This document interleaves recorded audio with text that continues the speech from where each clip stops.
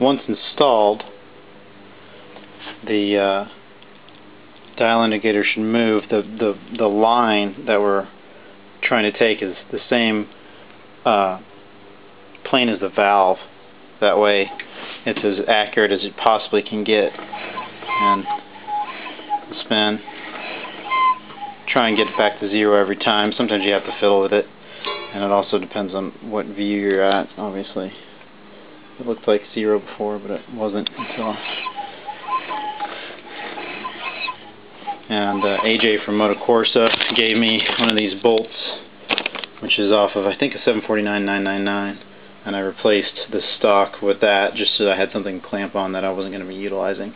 The ultimate would probably be to make a tool where that just threaded right onto the end of that and allowed you to get a fairly solid mount, but again, I just don't think it's absolute in its criticality. I think you're trying to balance the amount of time, energy, and effort you have to spend doing this relative to the gain you're going to get. And if you're going to split hairs to get, 0.25, sure. But if you're trying to get within a degree and be happy, great. I think this is just fine as it is.